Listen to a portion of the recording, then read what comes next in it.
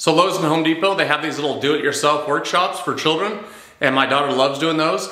A little while back, we saw a kid whose dad had built a little lumber cart for his son, and he was wheeling around the store. So today I want to build the same thing for my daughter, except for I'd like things to be a little bit more authentic, so I'm going to build mine out of metal. I've got a sheet of metal here that I'm going to use for the cart base, and I'm going to use conduit for the rails. Got the pipe bender all set up, got my clamps holding the pipe bender down, and if this thing falls down, I guess you can watch part of this video on Fail Army. I don't have a whole lot of experience bending pipe, and so I don't know a whole lot about measuring back, making the angles, things like that.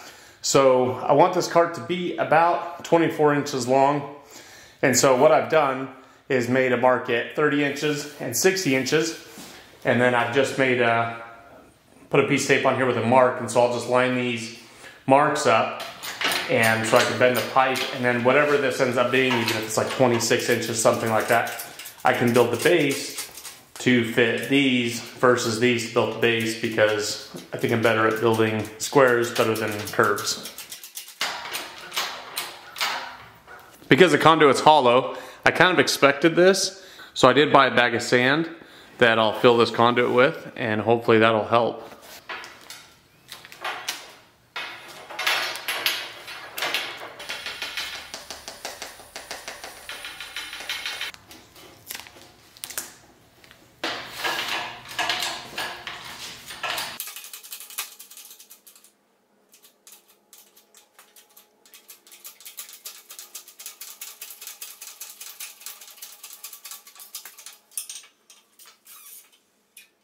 So I packed the sand in the conduit and still had the same result. But what I tried instead was using a piece of rebar. And so I put the rebar inside the conduit and just got it centered between the two wheels, and it bent a pretty good 90. So you might be wondering why I'm putting this much effort into trying to make this 90 here. I have a conduit bender, but the problem is it's more of like a sweeping 90. And I want this to be more like the carts, actually have a nice like tighter 90 to it. So this is about as artsy as I get, and I know a lot of people put a lot of time and effort into their art, so this is just something I want to do to where it looks really good. So a little recap of what I did. I put my 12-inch piece of rebar inside the conduit. I have another piece of conduit that's measured out 24 inches, so I can push the piece of rebar right in the conduit, right where I need it, and it's right in between these two wheels here, whatever you want to call them. And then I just lined up my mark, and so I'm going to bend that solid rebar inside that conduit.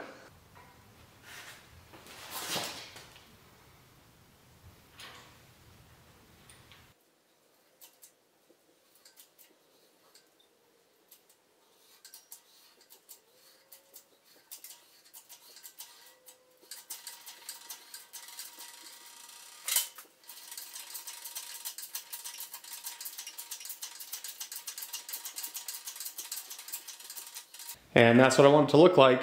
The tight bends up at the top. It'll have the 4 rails, and then 2 of the rails will be welded together on either side.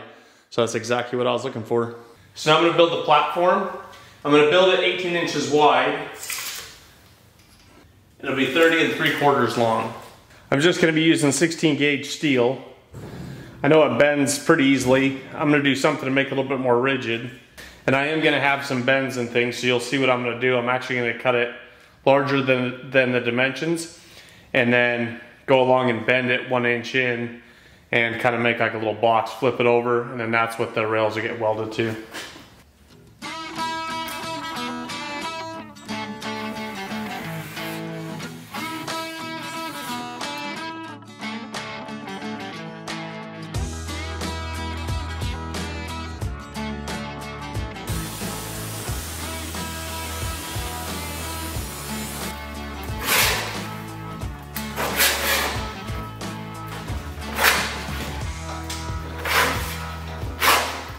This is a little bit difficult to bend, but I've seen guys make some really deep grooves in here and almost take away all the strength. So I just kind of scored the line and just try to put a lot of effort into bending these to make sure I have plenty of metal on the other side.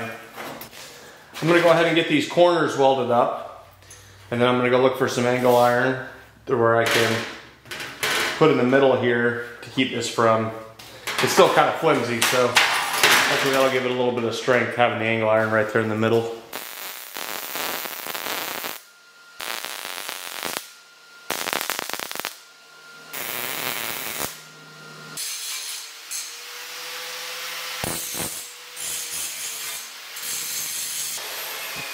If you've seen some of my other metalworking videos on the channel, you'll see this burnishing machine. I use this to get all the nail scale off from the metal, so it'll be ready to paint.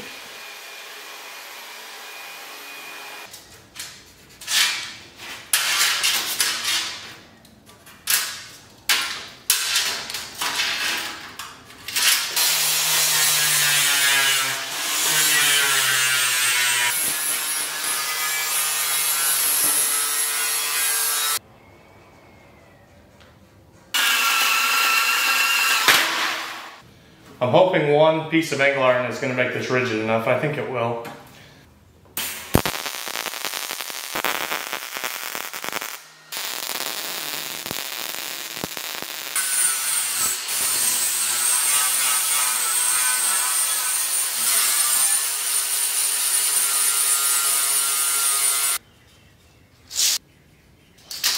These pieces of conduit are galvanized, which means they have zinc on the outside for the galvanizing. Zinc is really dangerous when you get airborne, so whenever you're grinding it or whenever you're going to be welding it, make sure that you protect yourself, so you wear some sort of respirator. But also, when I go to cut this, I'm going to grind everything off, so it'll also weld better, because zinc doesn't weld very well. It's hard to weld through zinc.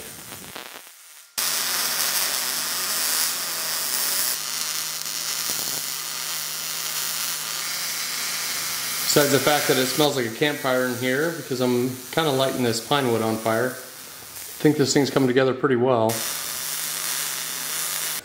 To make the cross pieces, I just took a piece of conduit and just ground out the inside, just to kind of make it fit in the middle there. I'm okay if it's a little bit sloppy, so I can fill all that in with metal. So all I did on the last one is just get my measurement, add about 1/8 of an inch to each side, and then just ground out the round portion with the grinder.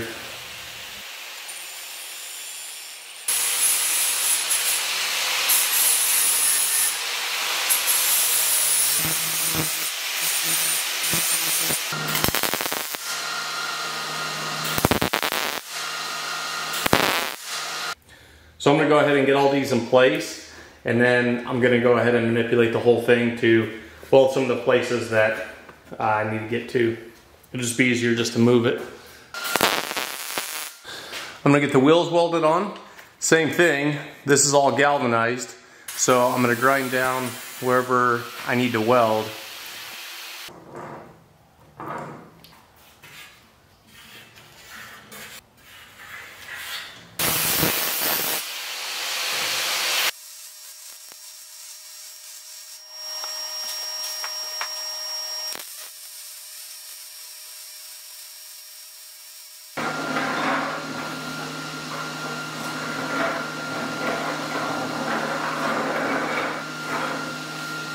I'm going to go finish welding around the little pipes that are horizontal, and then clean it up a little bit and then get it painted.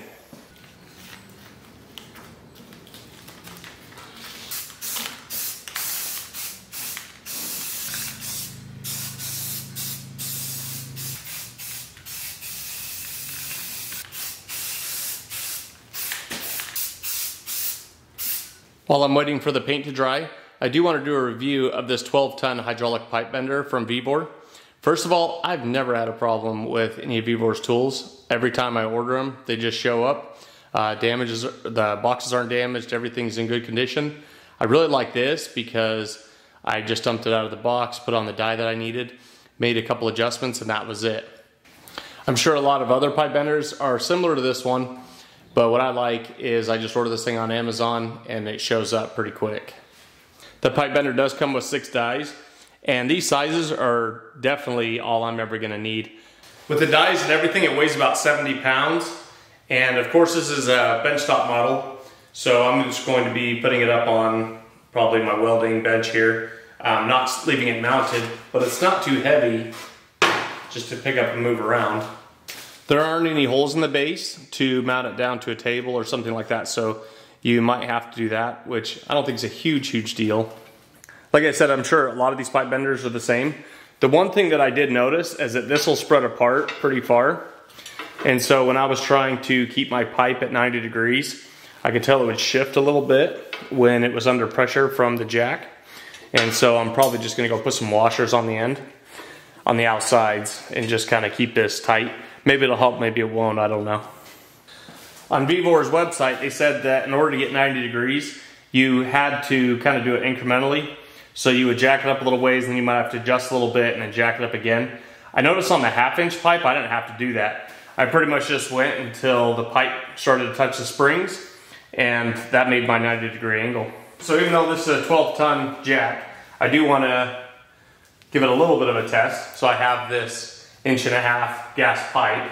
So I'm going to go ahead and see how well it bends this.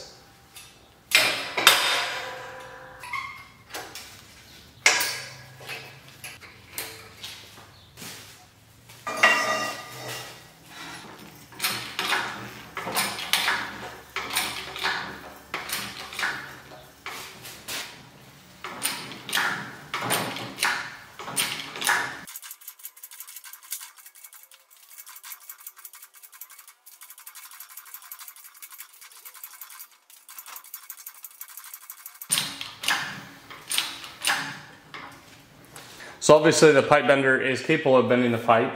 It just looks like, I was hoping just because it's a little bit thicker walled that it wouldn't do this, but it certainly isn't the fault of the pipe bender. I'm just gonna have to do the old sand trick. And I know on their website they said that it wouldn't bend 90-degree angles, that you would have to bend it a little bit, reposition it, bend it a little bit. But I'm thinking that this would have pretty much made the bend. I had a little bit more room in here, so I probably could have made this bend if I would have filled it full of sand. So it's definitely a great pipe bender. I look forward to using it in the future with some other projects. I'm going to be painting this cart blue. It's actually in no way to endorse Lowe's. We go to the Lowe's and the Home Depot workshops. We just go to Lowe's a little bit more often.